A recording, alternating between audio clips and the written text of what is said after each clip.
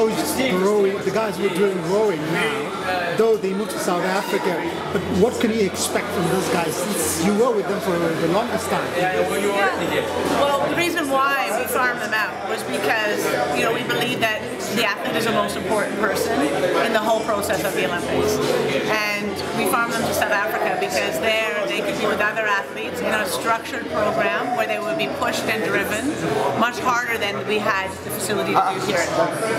So we're grateful to the South African coach who was willing to allow our athletes to go into their program but still keep their identity, still be Zimbabwean, still raise our flag high, and our expectation is that they're going to be faster than they were in 2012, for certain, right? In rowing, strange event, it's like a knockout competition, so the top 6 boats out of 30 entries will be in an A final, and then the next 6 will be in a B final, but the medals were for the A final.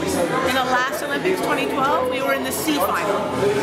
In this Olympics, we will definitely be in that B final, Micheen Thornycroft, and if she cracks that A final to be in that top 6 boats, we'll be immensely proud of her, so that's what we're hoping for.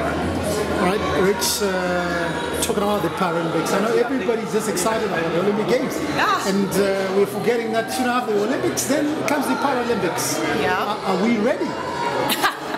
Are we ready? That's a great question. We are the first rowing crew, para-rowing crew to be in Zimbabwe, but we're also the first para-rowing crew in Africa.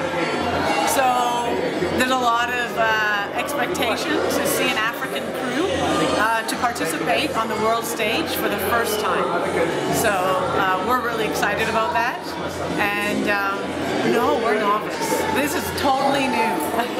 and my guy, you know, the guys on my team, we've got 2 men and 2 women compose the team in a coxswain, and with varying abilities, and they're very new to rowing. And so what we want to do is we want to go out there and hold our heads up high and show them that you know what, you don't have to, it doesn't have to take 4 or 5 years till you go and break through and you try something out. So we've got the wild card to go, and we're expecting already just to go out on that world stage and just to make people smile and show people that, you know what, it's possible. Like in a short space of time, we've only been doing this for 6 months, so in a very short space of time, you can make some pretty exciting things happen.